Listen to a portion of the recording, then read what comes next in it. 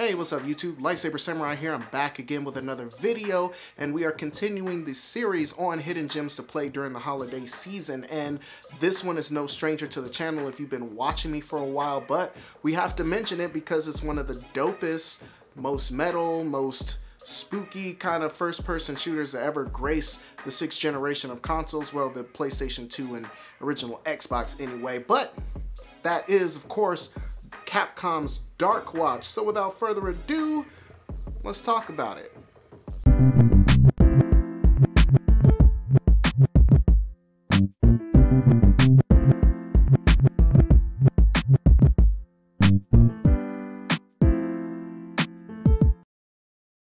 Okay, so what can I say about Darkwatch that hasn't been said already? This game came out, and looking at the box here, came out in like 2005. High Moon Studios was the developer. It was published by Capcom.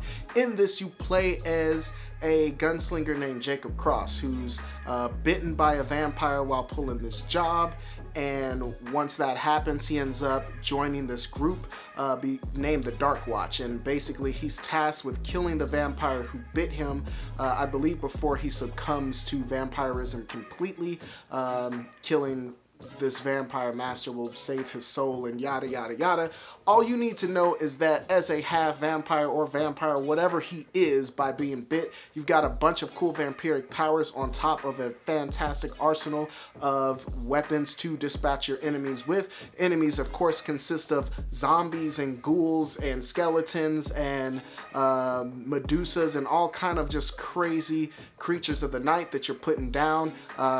I love the sense of movement in this game. As a vampire, he's kind of got like this super floaty high double jump, and you can just cross great distances in the level like that. It gives you a real sense of mobility, and when they start to put a bunch of enemies on screen and you're in these huge areas like towns you'll be in, and underground caverns and things like that, cemeteries of course, and so just the gameplay is on point. That's one of the things that that really stands out for me, despite the fact that they don't have a lot of modern amenities in first-person shooters like ADS and things like that, but being a vampire, the vampire health is there, and in addition to that, you'll get Vampire Sight that'll help you see enemies in dark areas, and it'll kind of outline them and things like that. The double jump, which I've mentioned, you get these different like rage powers as well, like silver bullets that'll kill enemies in one shot, things like that.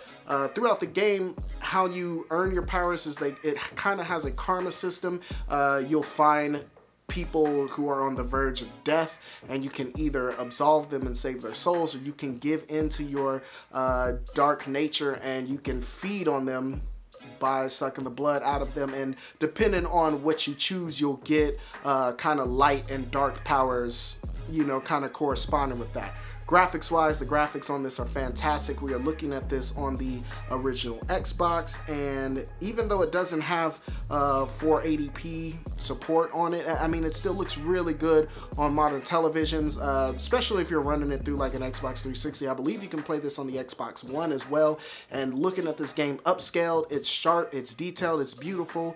Yeah, if you see this game, this is still a game that hasn't jumped up very high in price. I paid, I want to say $5 for it. Yeah, I paid $4.99 for it, and it still hovers around the $5 to $10 mark. This game is in desperate need of a remaster, and hopefully one day we get it, or a sequel or something, but unfortunately this is just one of those games that kind of passed us by. Like, it came and went, and even though everybody loved it, Capcom just didn't do anything else with it. So if you see this, definitely pick it up and add it to your collection. Again, like I said, you can get it on the original Xbox or the PlayStation 2. Not sure about the GameCube, but if you find it on the GameCube and you've got a GameCube, definitely grab it. Okay guys, so I think that's gonna do it for this episode, but let's talk about it in the comment section below.